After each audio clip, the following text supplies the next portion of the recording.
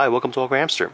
Today I'll be reviewing the Leisure Meter. So this is a project I backed on Kickstarter, and I backed it mainly because I want to know the amperage output from my USB charging devices. And this on the back, it does some of the other capabilities: power output, amp output. I can monitor the voltage of the USB port. It can be optimized for Android or Apple, and you can also monitor the capacity also. It also offers two neat perks as well: charge acceleration and data protection. So I'll go into more detail on that soon. It came inside this static shielding bag, and it also came with a manual too. Actually a pretty useful manual. Let's take a closer look at the Leisure Meter. Right up front we have the LCD display, user interface button. Here's the USB that plugs into the USB adapters. Over here we have A, D. A is for charge acceleration, D is for that allows data to pass through. This is the other end, the USB, where you plug your USB cable into this end. Nothing on this side. Down here it lists the POX, I believe that's the manufacturer's name. It was assembled in Thailand. Let's see. Okay, for Leisure Meter, it accepts 5 volt and has a max output of 3.7 amps. And the rest is just patent pending information.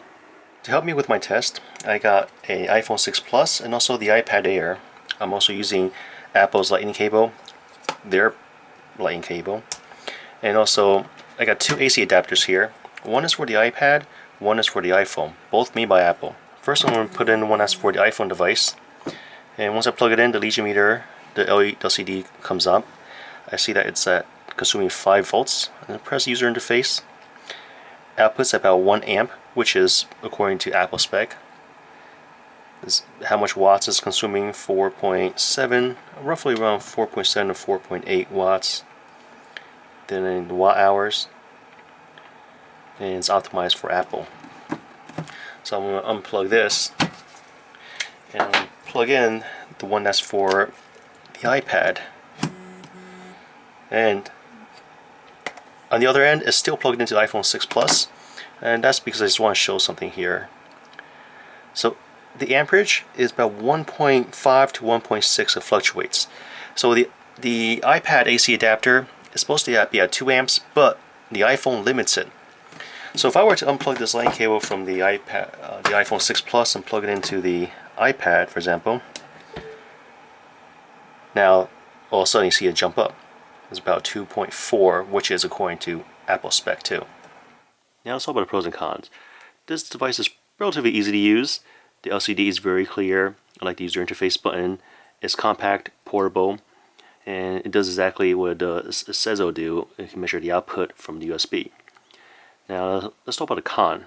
So the difference between the charge accelerator and the data, I haven't really seen that much of a boost. I've probably seen perhaps like a 0.2 amp boost when I set it to the A. But another con is, you see this switch, this little dimple? I can't just move it left to right with my finger. I always need something, whether a clip or a pin, to move it. And even so, in that case, it's not that easy because it's really recessed in there. So I don't know why they did that. It's kind of annoying too. But overall, I do think I made a right purchase. I do need one of these devices, and I would recommend it. For their version 2, I just hope that the people who made this is watching this video. If you can, please make the switch easier to flip. Alright, so thanks for watching this review of the Leisure Meter on AwkwardHamster. If you guys have any questions, comments, suggestions, feel free to contact me. Bye.